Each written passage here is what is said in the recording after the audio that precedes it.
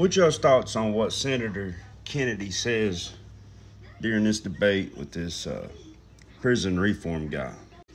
Do you believe what he's saying is true? Or I think people can change, and not everybody that's in prison is in there because they really did the crime. Some people just get it put against them and they're wrongfully convicted and they're wrongfully imprisoned. You know what I'm saying? And we have a lot of that went on, especially in earlier years.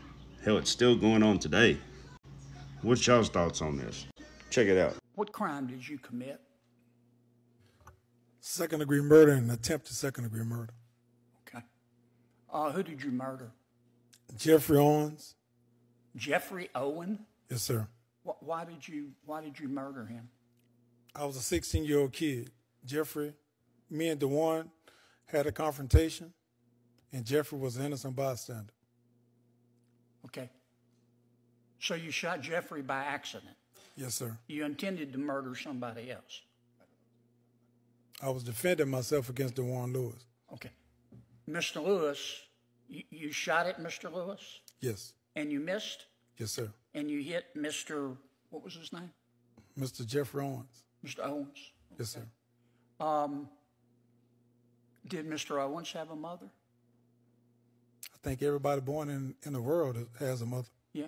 But was his mother alive when Yes. you killed him? She's still alive. Okay. Did Mr. Owens have a father? Yes, Who sir. was alive when you killed him? I don't know about his father's. You never checked?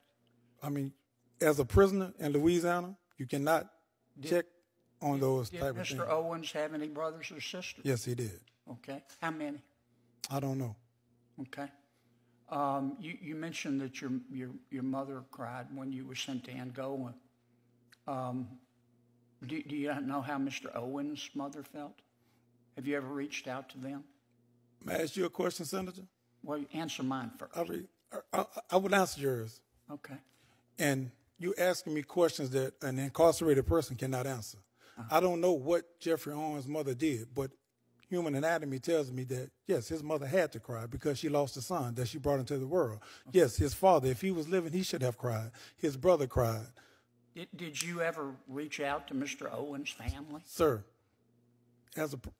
you're a senator from Louisiana. If a person like me that was incarcerated reach out to any person that's a victim, that's a sentence. You go to prison for that.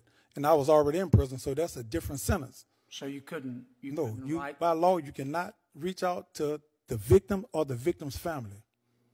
Well, I will tell you, I came today because I thought we were going to have and I hope we were going to have a rational discussion based on empirical evidence on a very complex, nuanced subject. Frankly, I'm disappointed. You know, Ms. Turner, Professor, I just don't think these emotional arguments are at all productive in us trying to solve a problem. People are in prison for a reason. I believe in free will. I get the impression that the ACLU position and the professor's position, I don't know about Mr. Wynn's position, is that you feel sorry for these folks who are in prison. I wish they weren't there too, but they're there for a reason. They've really hurt somebody. In Mr. Wynn's case, he murdered somebody. He actually killed somebody by accident. He meant to kill this person, and he shot this other person. He could have killed two. And I'm kind of disappointed. And I just don't think we're going to solve this problem with emotional arguments from people who don't believe in free will and responsibility. That's just my point of view. But I thank you all for being here.